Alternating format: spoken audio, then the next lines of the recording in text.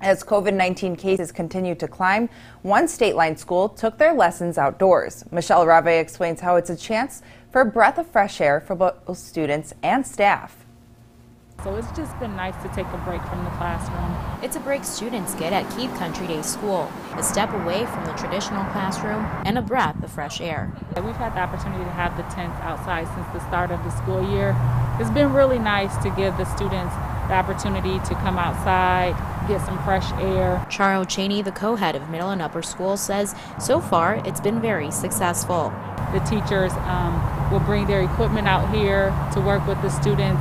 When they're out here, they can also take off their masks because we have the desks spaced out as well. Cheney says the small classroom sizes allows for a safer environment for the students. We'll have the teacher, and then we'll have approximately like 15 students max.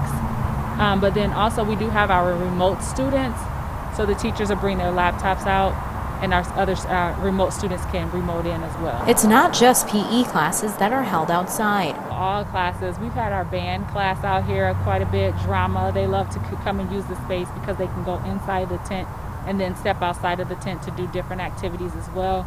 English classes out here. We've had a couple of math classes and science as well. But it's not just Keith Country Day School that's utilizing outdoor spaces. Scott Salinger, owner of Northwest Rental Service in McChesney Park, says he's gotten a lot of businesses from several local schools. We've done a lot with schools.